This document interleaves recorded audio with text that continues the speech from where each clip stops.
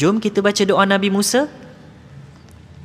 Rabbi shrah li sadri wa yassir li amri wahlul 'uqdatam min lisani yafqahu qawli.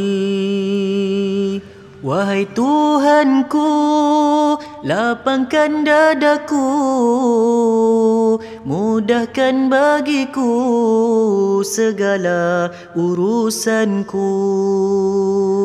Lepaskan kekeluhan daripada lidahku, supaya mereka memahami semua perkataanku.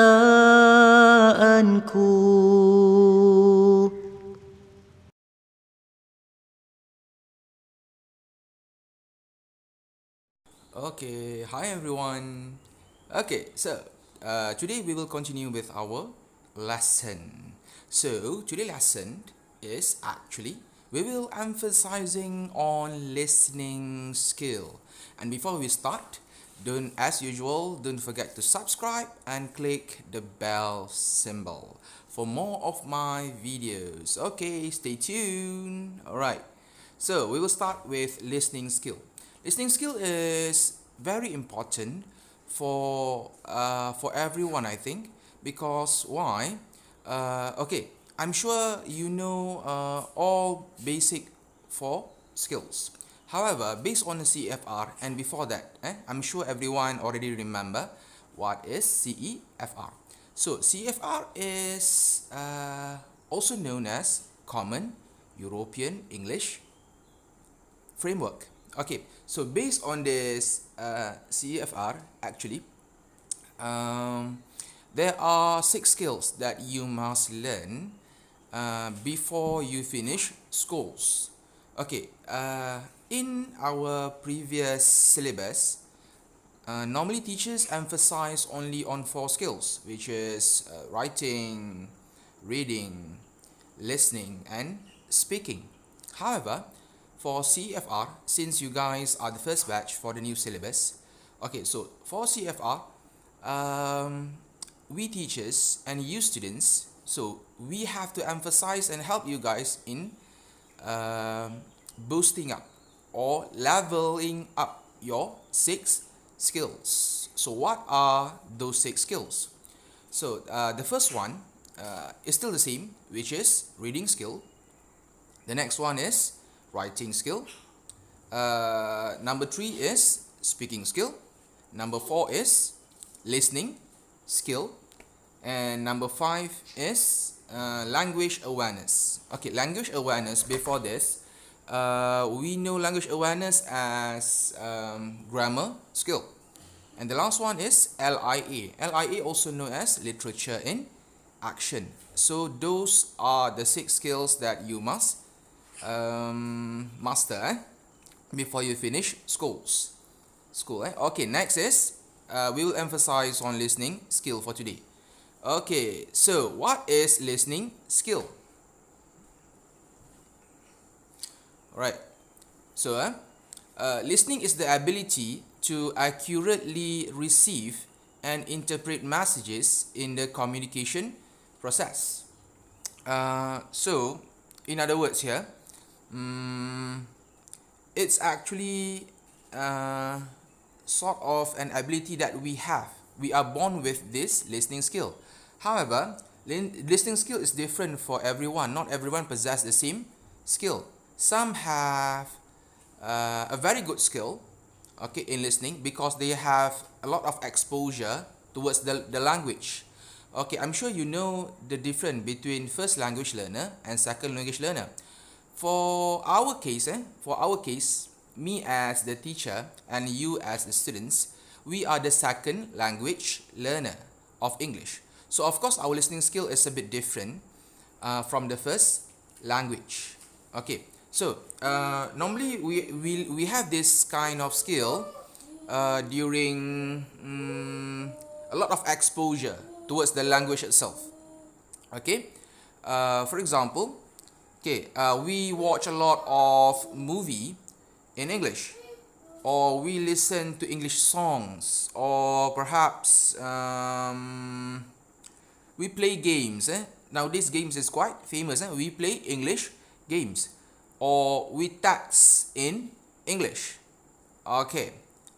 However, for listening, okay, it consists of how you receive the information or how you receive the messages, okay, during your communication with others. So listening is key all effective communication. So without a proper listening skill, you cannot have an effective communication. So can you imagine, is A, let us assume two person is having a communication, A and B. So A is speaking to B. So can you imagine if A speak and B do not listen or cannot understand the information? So will it be an effective communication? I think of course not. Okay, so without the ability to listen effectively, messages are easily understood. Okay, so this is what we will practice throughout the year, and with listening skill, okay, you will be able to have a very effective communication, and at the same time, with this ability, if you develop it well, okay, you can, okay, for students of the second language learner, you will know that your listening skill has improved when you watch television, okay, especially English movies without any subtitle. I'm sure at this very moment, most of you, my beloved students, still need to switch on the subtitle, okay, just to understand English movie. Or perhaps when you listen to English songs, you still have to look at the lyrics, only then you can understand, because that is to show that our listening skill is not that well, okay, it's not that adapt to the language. However, we will know that our listening skill has already improved when we do not depend on subtitle anymore, and we do not depend on the lyrics anymore. We can just listen to songs or listen to movie without reading the subtitle or lyrics. Okay, so our next slide is, okay, next is types of listening skill. Alright, so there are mainly 3 types of listening skill, and this is the most common in interpersonal communication. So what is interpersonal communication? Interpersonal communication is you are having communication between one person, okay, with another. Okay, so the 3 interpersonal communication are, the 3 types of listening are, the first one is informational listening. Informational listening, or also known as listening to learn. Like what you are doing at the moment, you are listening to learn to the lesson. Okay, so this is what is known as informational listening. Okay, so you listen to me as you watch the video, and the main purpose is actually to gain information for education, for learning purposes. That is what we call informational listening. Okay, next is critical listening. Okay, this type of listening is also important, especially when you are doing exercises, or when you will have your test later on.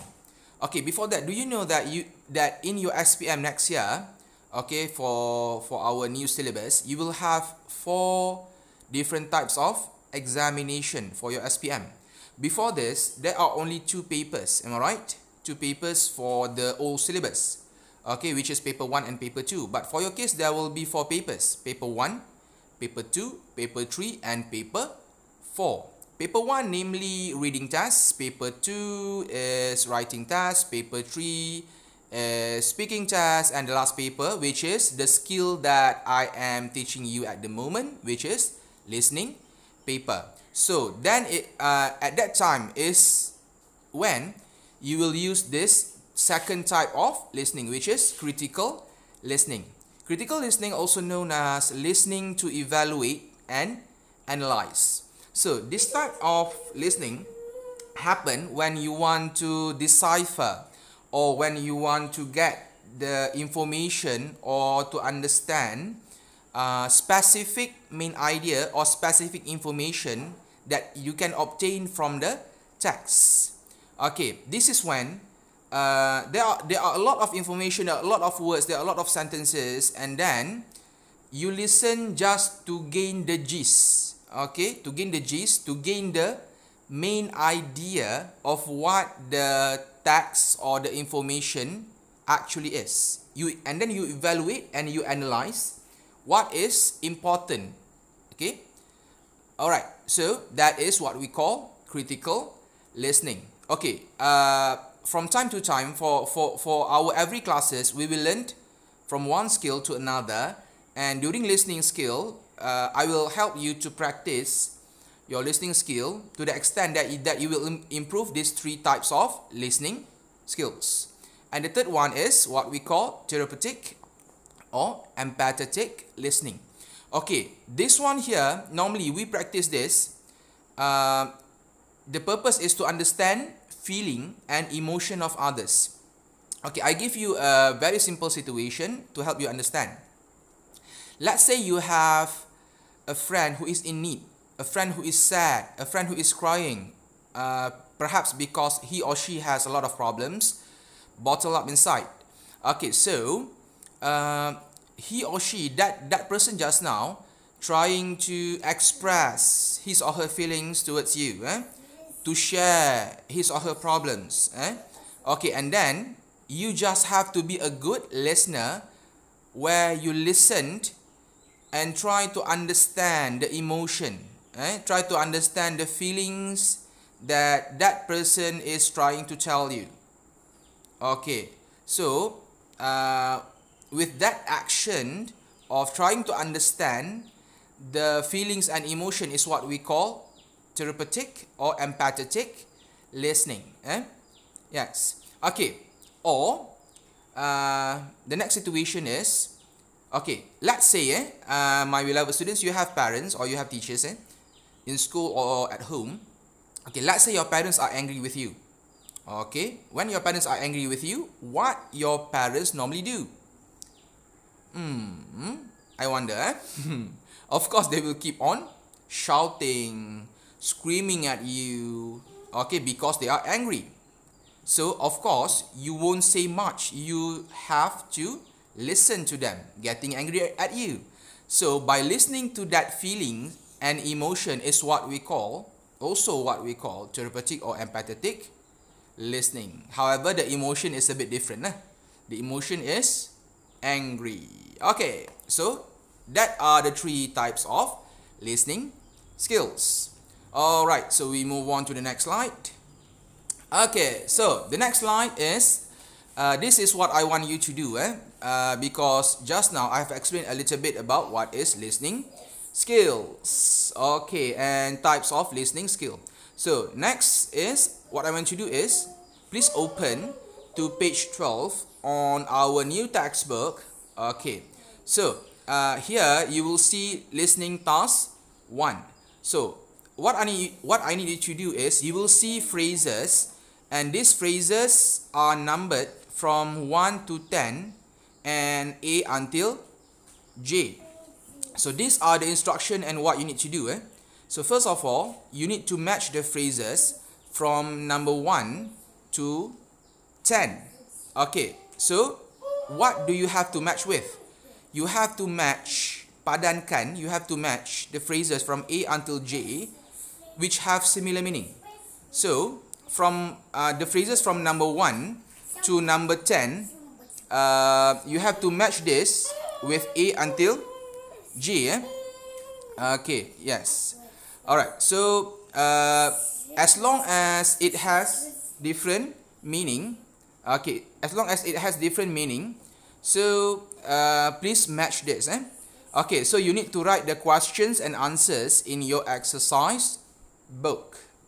You can also use online dictionary to to search for the meaning, for the words that you don't understand in the phrases. Alright, Okay.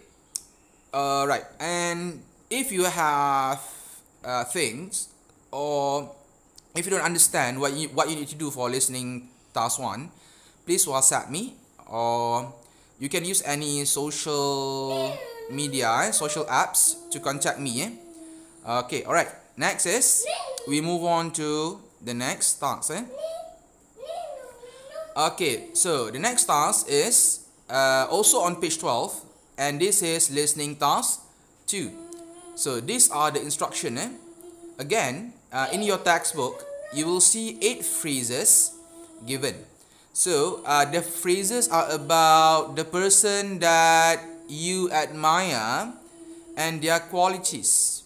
So what you need to do is, please copy all those 8 phrases in your exercise book. Just put a tick or cross.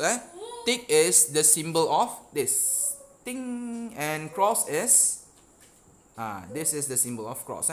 And based on the qualities that you admire. So you have to choose qualities that you think have in the person that you admire. Please put a tick. Okay, so you can also choose all those 8 phrases, or you can choose just a few, meaning that you can choose more than one quality. Alright, so and again, please write the phrases in your exercise book. Alright, so next we move on to page, the same page, page 12. This is for listening task 3. Okay, so for task 3, after this, I will share with you 5 different short recording.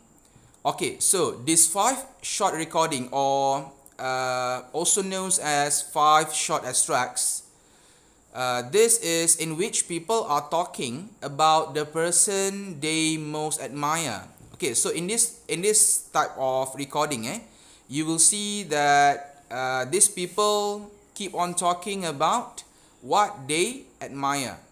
So what you need to do is, please copy this question, okay, and copy these phrases from A until G, and the boxes there from 1 until 5. So in the boxes from number 1 until number 5, what you need to do is, please take the phrases, please choose, basically please choose the phrases from A until G and try to match, okay, with the number 1 until 5. So 1 stands for speaker 1, 2 stands for speaker 2, 3 stands for speaker 3, 4 stands for speaker 4, and 5 stands for speaker 5. Okay, don't worry, I will play the recording after this. Make sure you listen very carefully. When you listen, you will practice your listening skill, and probably you won't hear the same words on the recording that you read in the list A until G. Sometimes it is not the same word, but the word still has the same meaning. Okay. Next is okay. Alright. Okay. So without wasting any time, okay, please listen to the recording. Alright.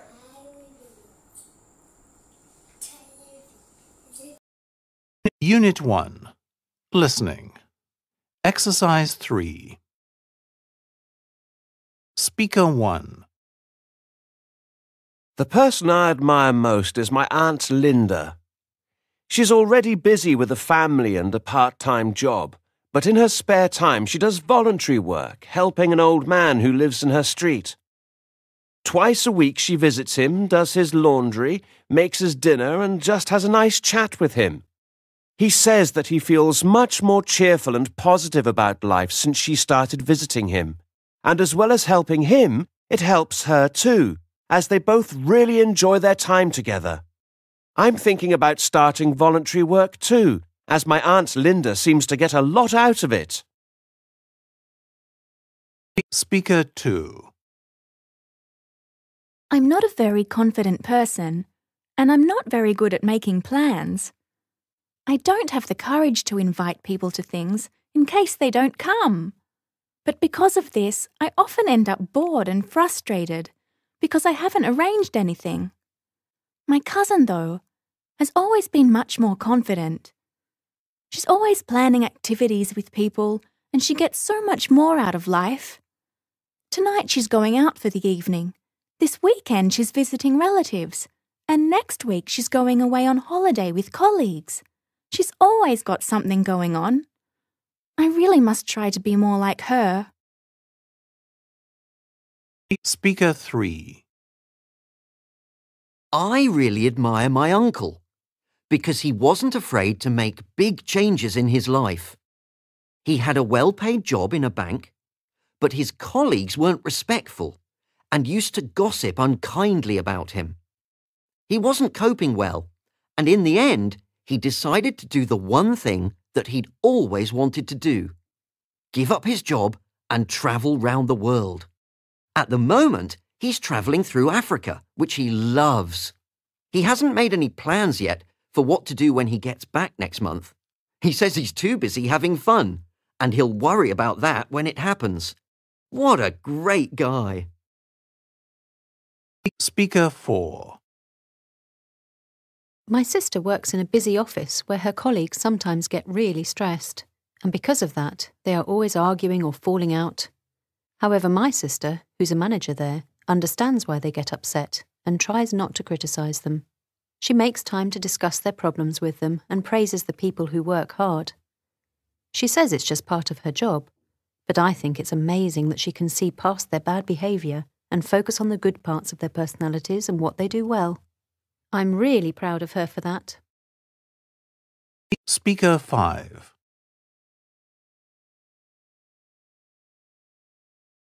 One of my friends had a bad time recently because some of his classmates decided to make trouble for him and accused him of stealing. He hadn't done it, so he had nothing to feel guilty about, but it was a few days until the police proved he was innocent. I really admired the way he dealt with it, though. I would have been miserable and terrified to go out, but he stayed calm and carried on with his normal life because he doesn't believe in worrying. I wish I had his courage. Okay, everyone. So we will stop our lesson with that today, with what I have explained. So I hope you have learned a lot today, or at least you have learned something valuable for you to use, not just in the classroom, but with your friends, with your families, or with your loved one.